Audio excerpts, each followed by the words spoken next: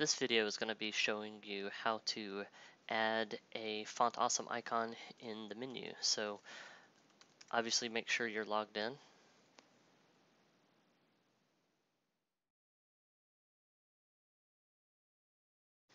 And I should update some stuff in here, but this is a local environment and I'm not going to update. So I'm going to go over to my appearance, go to menus. To have these menu items, I'm going to go ahead and just remove a couple of them. It's a little cleaner. And I want to go over here to custom links. Another thing that you're probably going to want to is up here in screen options. Make sure that you have your CSS classes added, and what that's going to do, just so you can see, obviously it's not here. I check here, and now I can actually apply some classes to things too. So if you wanted to apply a specific class like a color or something to the Font Awesome icon, you can do that pretty easily. So, but let's just call it, let's hit custom link. We're going to call it twitter.com/aryman. And the link is actually interesting. There's actual no text in here. We're going to use a Font Awesome icon, and the I here, normally way back when, I used to stand for italicized. Now I think they've hijacked it, and now it just, maybe it means icon, but whatever. We're going to give it a specific class, but we want to use the FA for Font Awesome class, and that will tell it to call in the correct font, which is Font Awesome, and then we want to tell it which icon we want to use. And I'm going to Google Font Awesome icons. Make sure I'm using the right one, and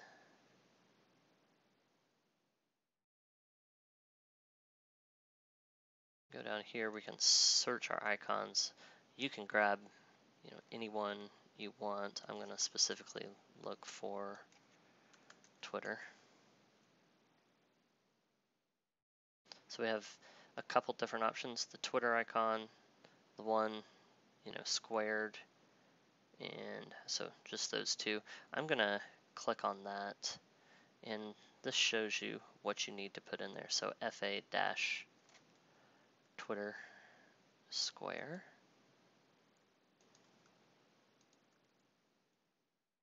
Make sure we have a space in here, super important. So we hit add to menu, and you're actually just going to see the markup, I think. Yeah, you'll see the I tag there. We hit save.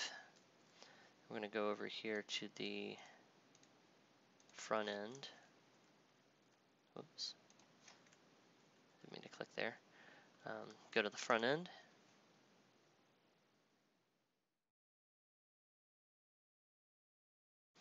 And there's my icon. So you can also apply a class. Go back.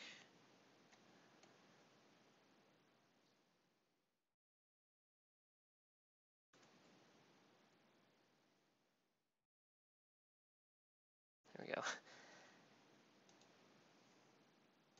Let's just call it Beaver Builder.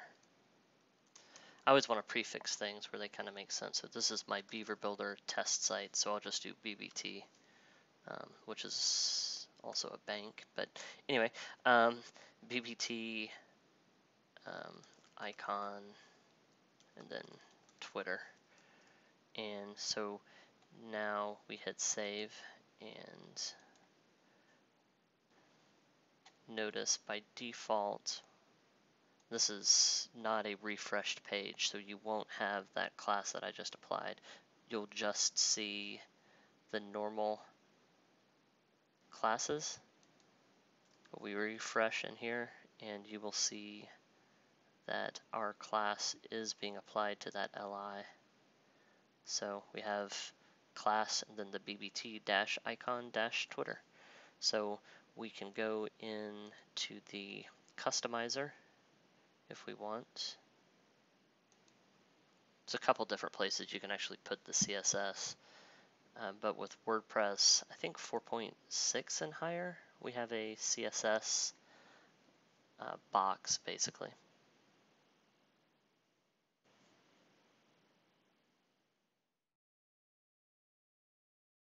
Not sure what my computer's doing. Too much. Okay, so additional stuff. So we can go here. It was an LI, and we want to apply this class. And now we can target that one specifically, and we can make it color. I don't know the Twitter color. I'm just going to use blue. Oh, you know what? We actually be more specific. We need to tell it the A tag in there. That is an I. There we go. So notice that happened immediately. So we wanted the class that we created or applied is only the LI. So you have to make sure that you're doing the A tag and then the I tag within there. So that makes it a very ugly color, but shows you how to change it. And I'm going to hit save and publish.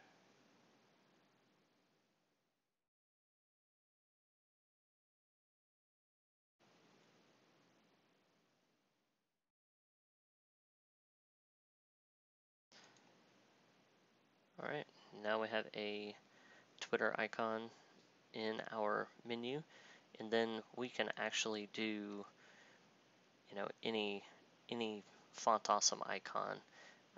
And we know that because let's actually go ahead and show you how to know if you have font awesome loaded.